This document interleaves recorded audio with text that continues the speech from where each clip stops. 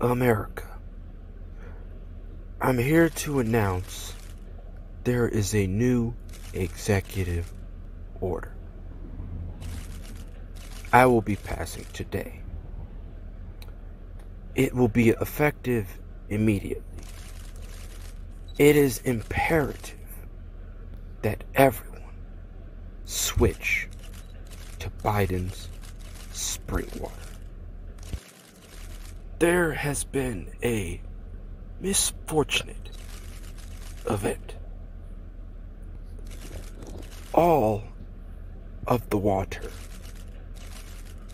has been tainted, except the Biden Springs water. If you do not switch to Biden Springs, the other waters will kill you. Protect yourself. Protect your families. Do the right thing. All other brands of water will be pulled from the shelves immediately. If you are seen drinking any other brand of water, you will be fined. If you are caught selling other brands of water, you will be fined, leading up to potential imprisonment. People, this is serious.